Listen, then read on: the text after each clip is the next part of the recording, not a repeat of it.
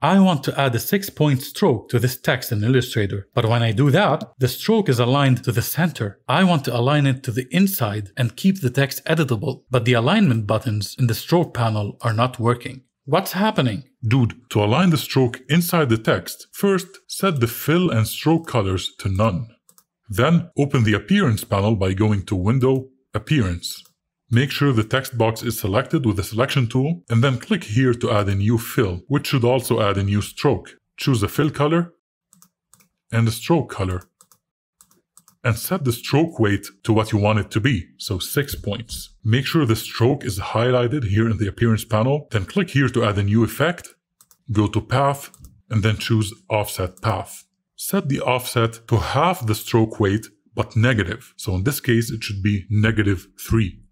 Click OK, and now the stroke is aligned inside the text. Duh!